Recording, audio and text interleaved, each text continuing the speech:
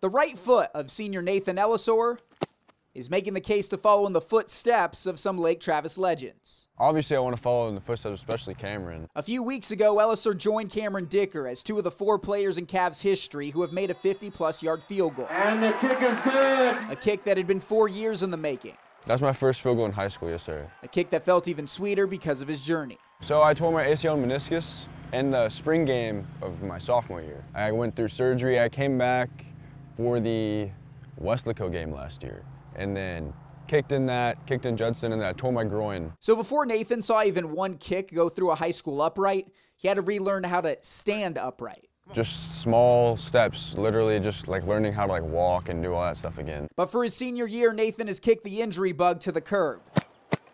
Now he's finally healthy and finally tapping into the potential his coach saw in him from the beginning. When I met him, he was our kicker on the freshman A team, and then when I watched him kick off, it was right here. He kicked it into the end zone, and so as a freshman doing that, you're kind of like, hey, Cameron Dicker used to do that. Dicker's 53-yarder still stands as the Lake Travis school record, but Ellisor could challenge that this season. A good hit, probably 60.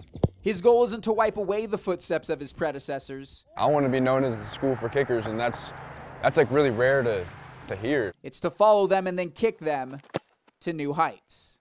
In Austin, Jake Garcia, KVUE Sports.